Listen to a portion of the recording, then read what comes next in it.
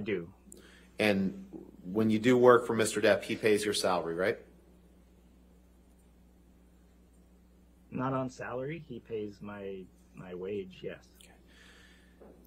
He pays the money that you make for working for him. Correct. And you've referred to him a few times during your testimony this morning as your client. Is that right? Yes. So when you're working security for Mr. Depp, it's Mr. Depp and Mr. Depp alone that is your client, correct? That is not correct. Well, in the altercation that you testified about with Ms. Heard and Mr. Depp, you referred to only Mr. Depp as your client, and it was your job to keep your client safe. Do you remember that? Objection, compound. I'll allow that. Go ahead. I do. Okay. So at least in that instance, he was your client, not Ms. Heard, correct? Correct. Now, the evening of March 23rd, 2015, you actually walked into the middle of the argument with Debbie Lloyd, correct? Yes. So you testified earlier that you were downstairs and Ms. Heard was downstairs in the lobby and you had gotten Ms. Lloyd, but that's actually not accurate, is it? To the best of my recollection, that is accurate. In fact, when you and Ms. Lloyd entered Penthouse 5, Amber and Mr. Depp were already in there having a verbal argument, correct? That is not correct.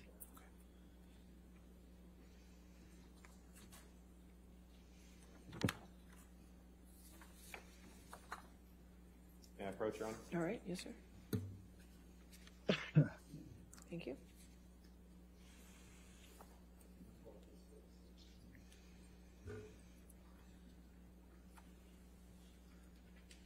Mr. McGivern, do you see a document on the screen in front of you entitled Witness Statement of Travis McGivern?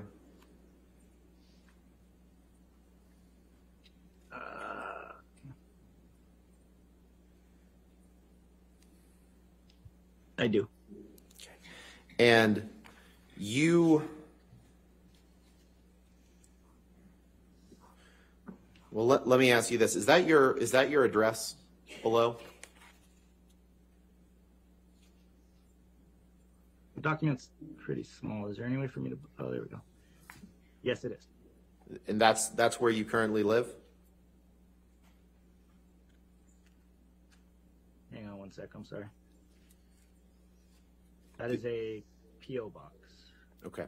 Is that yours? It is. Okay. Now, this is a witness statement that you prepared on behalf of Mr. Depp in the UK trial, correct? Yeah, the statement went away. Oh, there it is. You see it? Yes, it is. And who drafted this statement?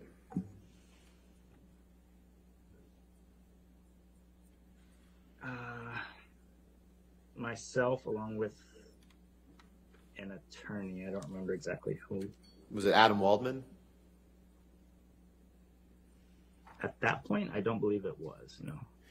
If you go to paragraph 5, please, on the second page, and you understood when you wrote this statement that this was going to be submitted to the court in the UK trial that Mr. Depp brought, and that this was your testimony on behalf of Mr. Depp, correct?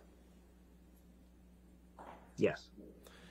And about 2/3 of the way through paragraph 5, there's a sentence that says, when Ms. Lloyd and I entered his residence, Ms. Heard and Mr. Depp were having a verbal argument. Is that correct?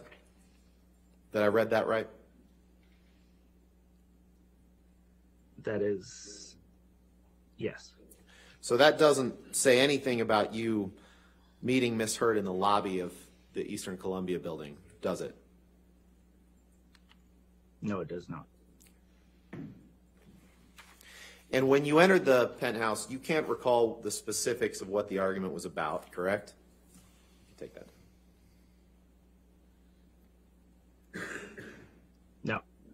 What they were fighting about? Absolutely. No, I don't. And you don't know anything about what caused the argument in the first place, correct? I do not. But you do remember Mr. Depp being very angry, right? I remember both of them being very angry, yes. And you say that he gave as good as he got when it came to what they were saying to each other, right? Yes. You'd say they were both being verbally abusive to one another? Yes.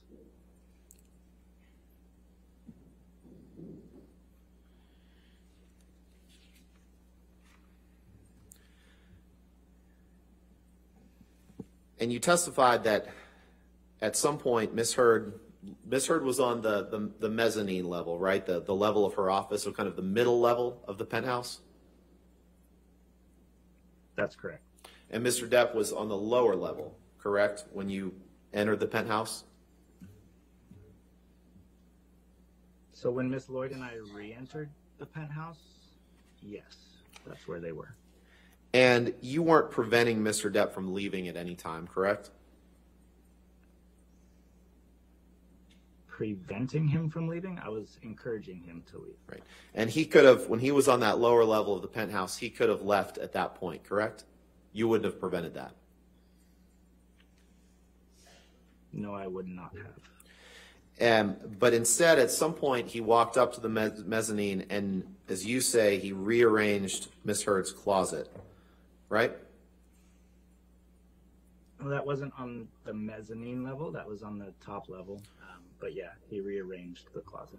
So he traveled up 2 levels in the penthouse to throw down every rack of clothing that she had, right?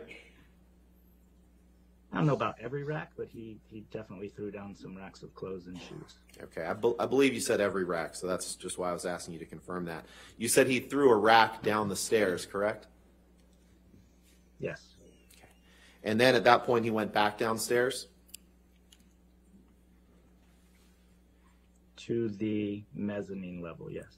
Now, that wasn't the only time you learned of Mr. Depp causing damage in Penthouse 5, correct? Couldn't say for sure. Nothing's coming to mind.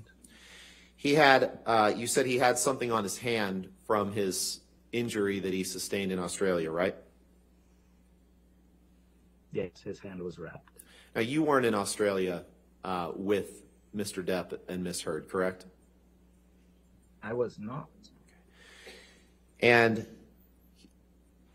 what he had on his hand could have been a hard cast, correct?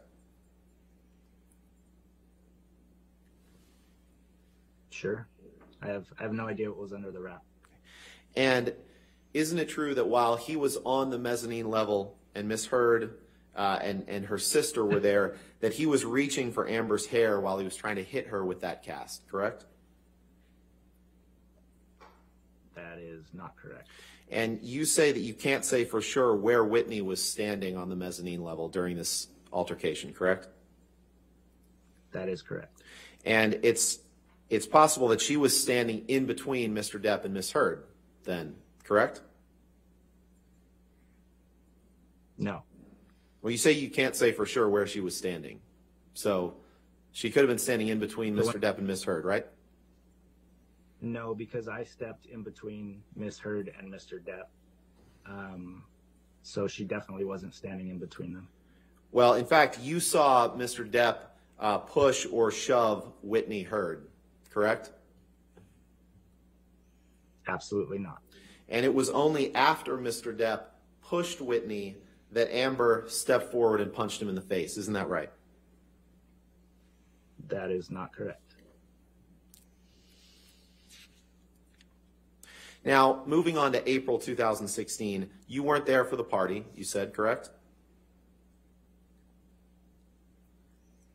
I started my shift while the party was going on.